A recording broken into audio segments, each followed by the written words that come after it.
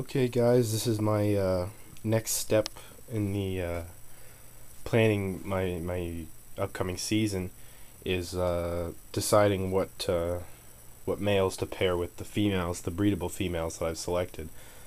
I've kind of since my last video about this, I've kind of changed my mind on some females.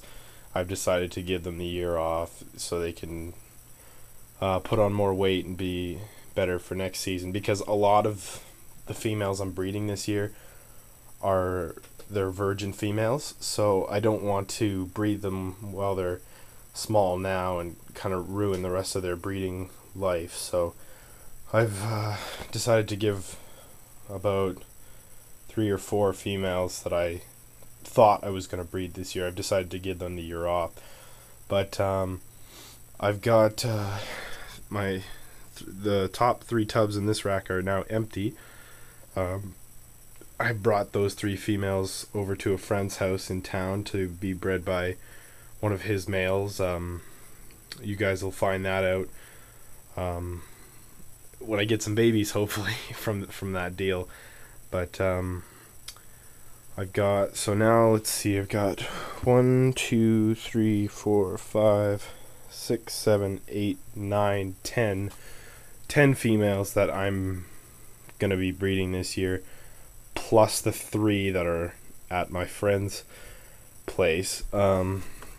Since the toffee ball python was recently approved, I have a het toffee male, as you guys know, but I was a little bit nervous about wasting half my females on that project, even though I was pretty sure with Pete Call's Candy, I'm obviously certain, as everyone else is now, that they're the exact same morph, but I was still a little nervous about pairing him up with a whole bunch of females if it wasn't proven, but now it is, so I've decided to go with 5 females for him. So I've chosen my 5 biggest females, so hopefully I can get plenty of eggs for that project. So that's the first one that's being bred to the toffee, or the head toffee. I wish I had a toffee. This is the second one. You can see these are my biggest animals that I've selected. Let's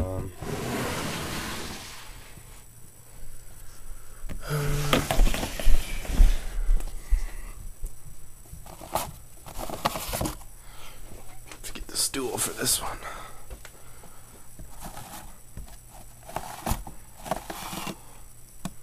It's kind of hard to tell. It's dark and she's in the back there, but that's another one of my biggest.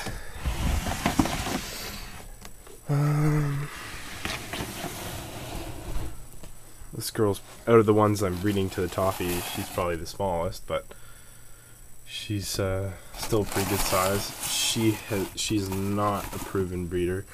She's a virgin, so we'll see. Hopefully I can get some eggs out of her. And this is the last one. I think she's in shed right now. And now this female is 50% possible het albino. I'm really only breeding to this female because she's pretty large. So, since the toffee was proven and it came out, the babies come out looking just like a regular albino, maybe as Randy Remington thinks, they could be on this. It could be the 2 genes on the same allele. So maybe I'll get something out of that. I highly doubt it, and I really, even though I'm going to be producing 50% possible double hets, I don't want to shoot for the albino toffee, because it's like having a pastel albino. I don't think you'd really be able to tell, but it's ball python, so who knows. But I mainly selected that female just because she's quite large, so I just want to get as many eggs for this project as possible, so I'll have hopefully good odds and get lots of females to hold back. so I can try and produce my own toffees 2 or 3 years from now. But for my other pairings, I've decided to double up on some males. This female is going to be bred to the bumblebee. Oh, there's a rat in there. I just did some feeding right before I started this video. Guess she's not interested, but I'll check back later. She is, like I said, being bred to the bumblebee and the Mojave. I would probably like to just have bumblebees, but you know, I could get a multi-sired clutch. That would be nice. This female is ready to kill me. She's going to be bred to the bumblebee and the pinstripe.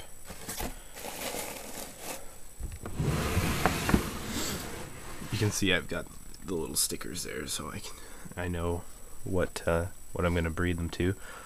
Of course, I'll track it all on the computer as well with my software, but that's just a visual reminder for me. This female, I think there might be a rat in here too because she's in sheds. No, she ate it. This female is going to be bred to the pinstripe and the cinnamon. And these two bottom females, I've decided they're the same. They're 06s, but you know they've been crappy feeders, so they're probably only about 1,000 grams each. So I've decided to give them the year off. This female also wants to kill me. I think this was the one. She's got some stuck shed on her. This is the only one to ever successfully bite me. So she is 50% possible het albino. I'll be breeding her to the bumblebee and to maybe my friend's albino male, which I have here.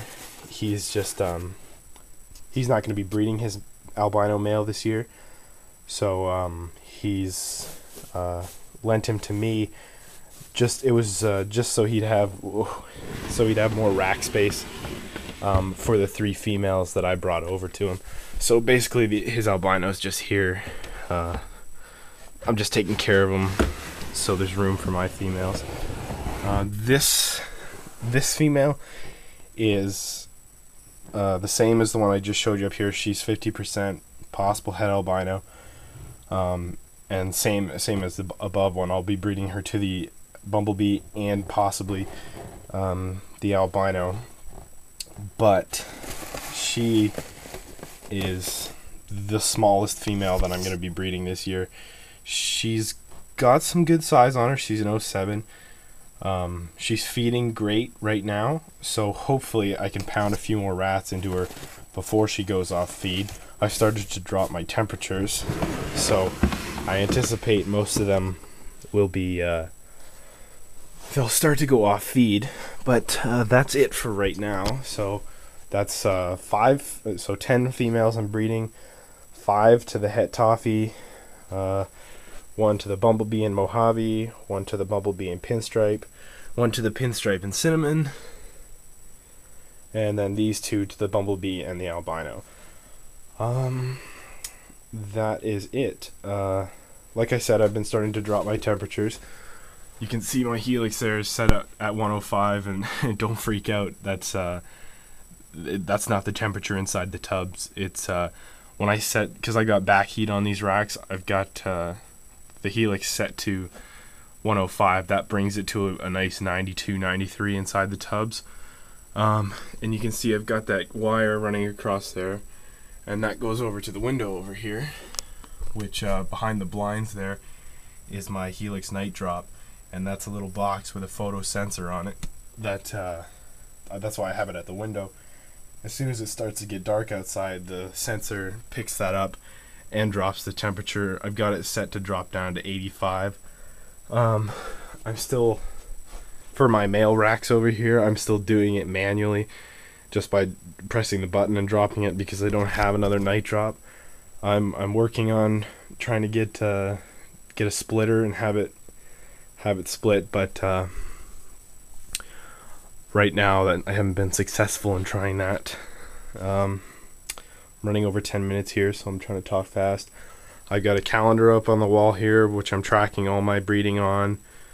I've got, dates that I'm going to be feeding stuff, what the date I'm going to start breeding, stop breeding, start dropping temps, start raising temps. So that's pretty much it for what's going on here with breeding now.